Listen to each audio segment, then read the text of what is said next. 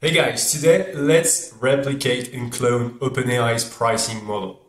So let's get to OpenAI's pricing, and you will see that they bill per token. So let's take the example of GPT-4, where they bill the number of tokens used and the price is per 1,000 tokens. In addition to that, you have different prices for the types of models you have, so 8K or 32K, and the type of tokens that you use, which is the input or the output, right? So let's try and replicate that into Lago. So first, let's create a billable metric. This billable metric is calculating the number of tokens. That's the metering, okay? You meter the number of tokens that is used.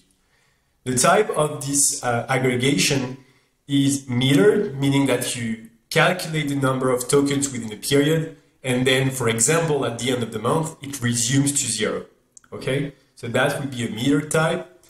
And on top of that, we will use an aggregation type to aggregate the total number of tokens.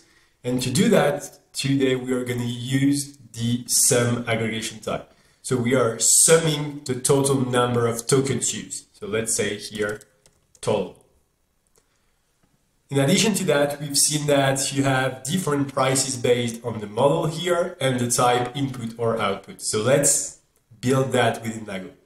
To do so, you can use a great feature that is called filters. Okay, so I'm going to add a new filter, and here the first filter will be the model. So it can be here 8K. I'm going to paste the value here, and then the second one will be 32K. Okay, so we have two types of models.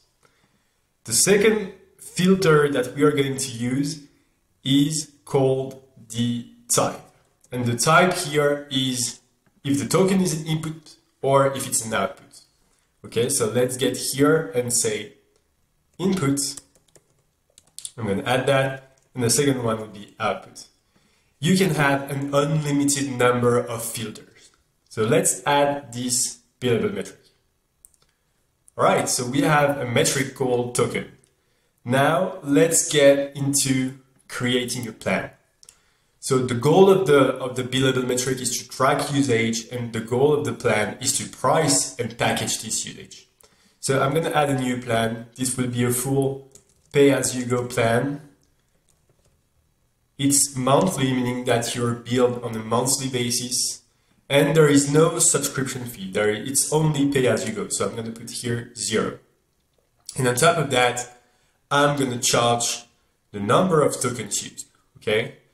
I'm going to go with a pricing called package. And the reason why is that OpenAI is pricing per 1,000 tokens. So that's a package. So let's get into what we call the package pricing.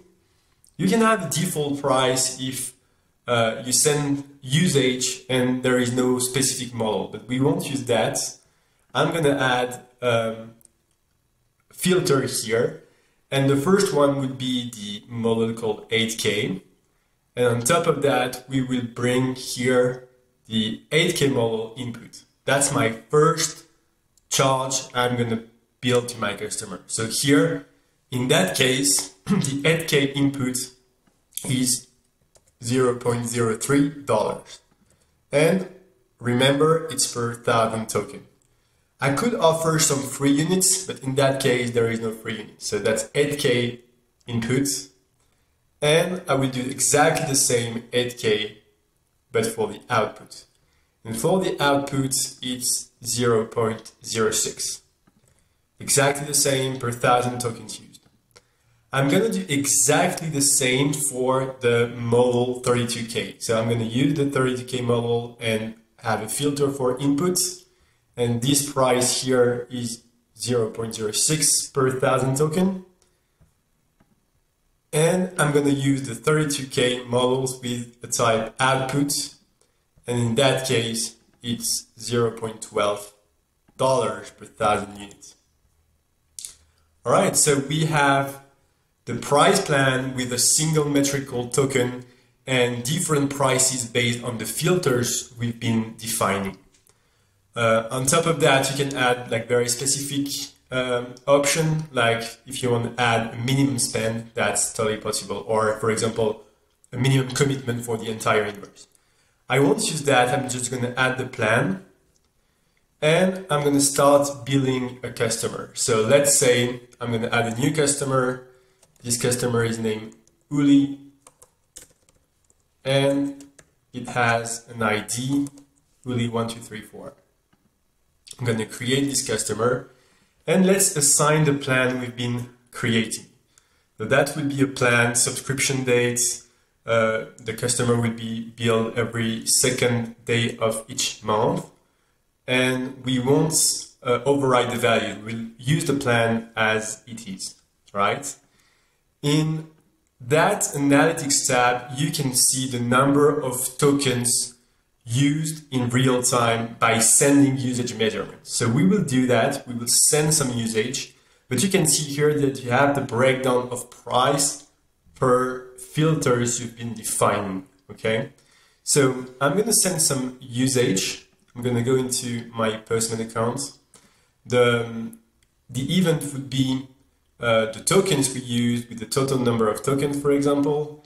And here I'm going to send an example for the models used. So let's say, for example, I'm going to build the 32K as a model and the type would be, let's say, output.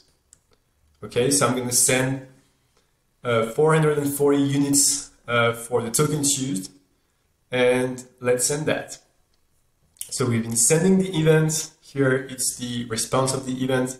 And in real time, you can see that the usage is increasing. We are billing per 1,000 token. Okay. So I'm going to send once anytime something is happening on your backend, you can send usage. And in real time, you can see that the pricing is evolving. And we can do the same with every single filters we have.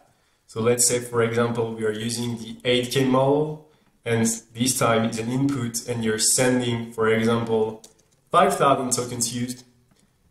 In that case, again, in real time, you will see that flowing into your application, and you will have the breakdown of prices here. This is how you can clone OpenAI's pricing model by using Lago.